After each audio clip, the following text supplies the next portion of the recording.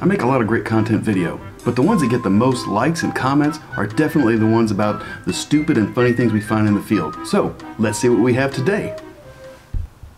So, I get a call from a past client who was upset. She had hanging clothes in her closet that were wet and wondered how we could miss such a leak. So we had a long conversation about plumbing and roofing and building science, and basically ruled out that wet clothes couldn't be caused by a plumbing leak or a roof leak as she's describing. She's describing a global problem, a moisture problem in the house. So she wasn't real happy. I was already booked, so I sent my handyman out there, who called me back and said, "No, man, the place is really tight." I mean, after all, it was only a few years old.